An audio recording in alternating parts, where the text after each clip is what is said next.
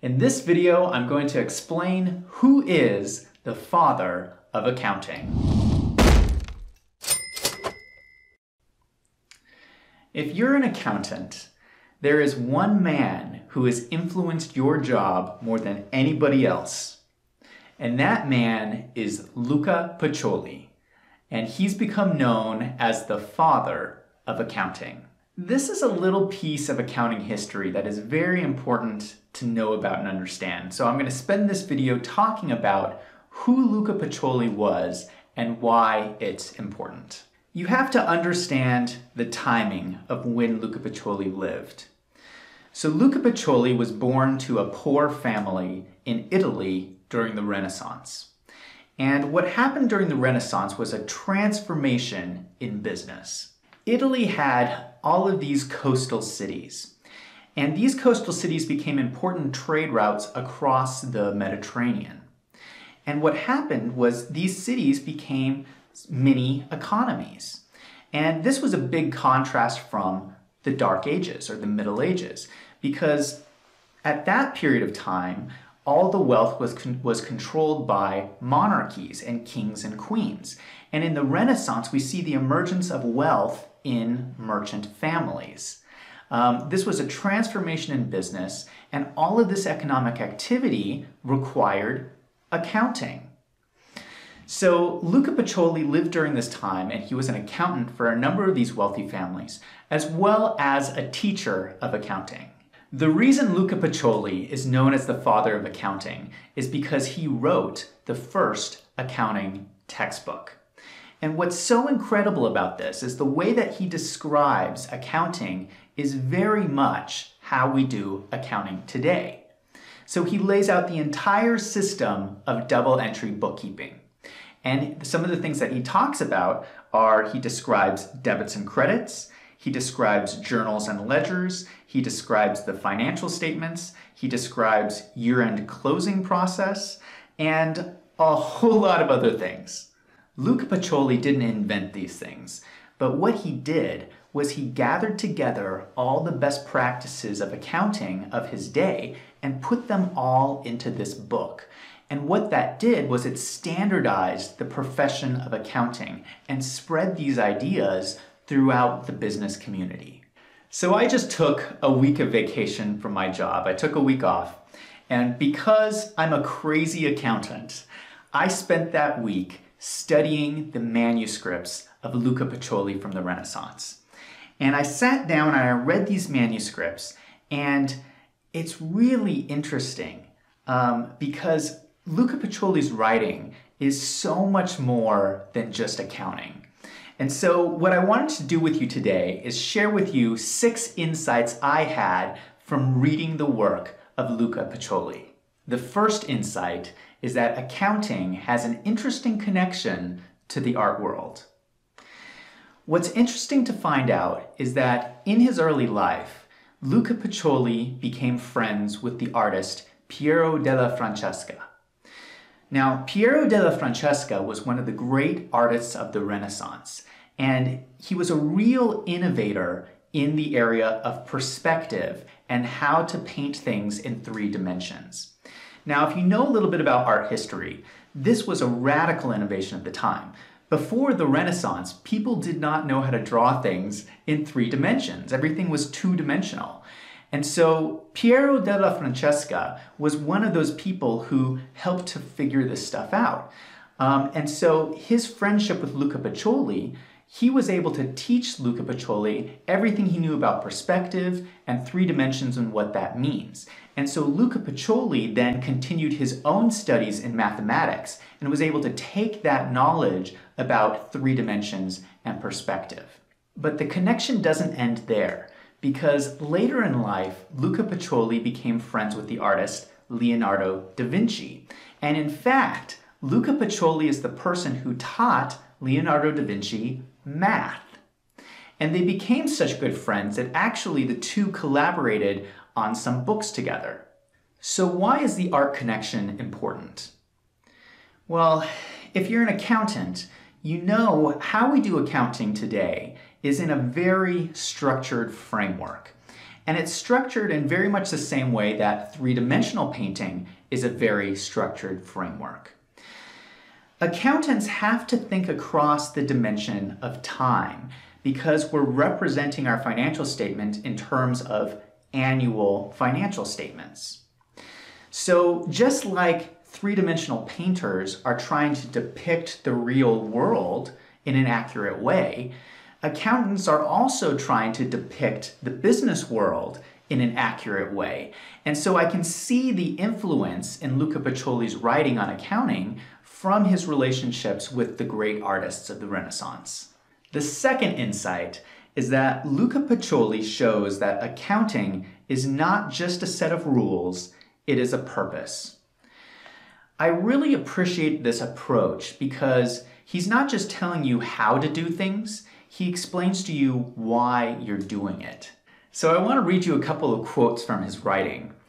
And here's a quote that says, "If you are in business and do not know all about it, your money will go like flies. That is, you will lose it." And here's another quote. "Where there is no order, there is confusion." So what Luca Pacioli does is he doesn't just set out a set of steps on how to do accounting, he spends time talking about the goal of accounting, which is if you don't keep track of your money, you're going to lose it. The third insight is that Luca Pacioli shows how accounting fits into the larger context of business. In his writing about double entry bookkeeping, Luca Pacioli talks about more than just accounting. He talks about topics in corporate finance. He talks about banking. And so he's talking about this larger context of business. One of the things that really surprised me was he talked about the rule of 72. And if you know about corporate finance, the rule of 72 has to deal with investing and calculating out interest. And so it's shocking that he even knew what the rule of 72 was, but it shows that he's thinking about more than just accounting. He's thinking about the broader context of business and using accounting to help you make business decisions. The fourth insight is something that Luca Pacioli is very blunt about. And it's that accounting is hard work. It's interesting how many times he mentions this.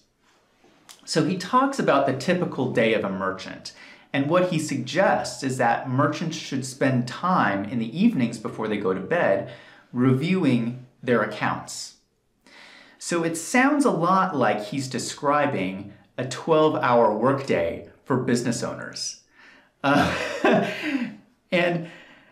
He mentions a number of times about you need to work hard and don't be lazy, and he comes back to this idea.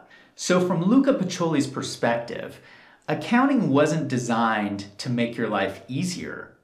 Accounting was designed to make your life harder, but the value of all of this hard work was that it ends up helping you make better business decisions, and that is how all of this hard work creates value.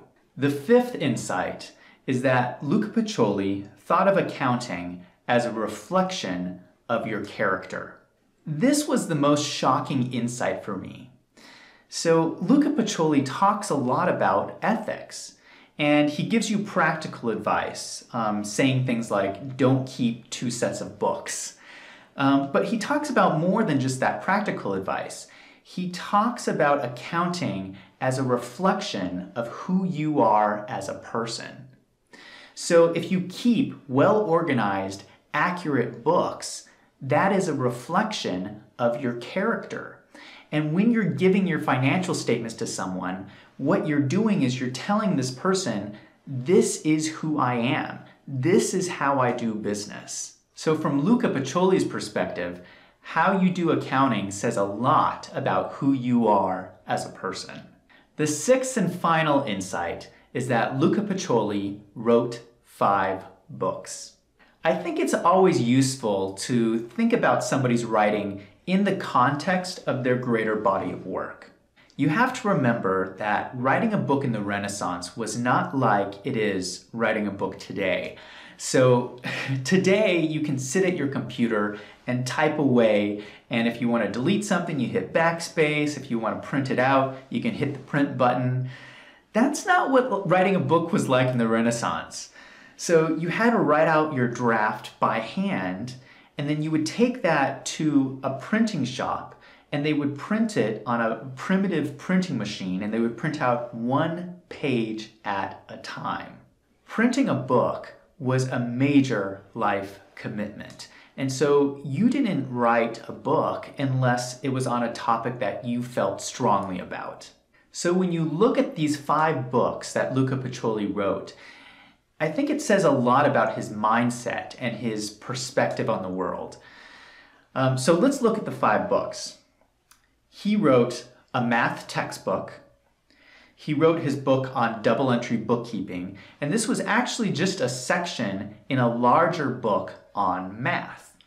He wrote a book about the golden ratio, and this was a book about art, but it also talks about science and math, and how the golden ratio is a connection between these ideas.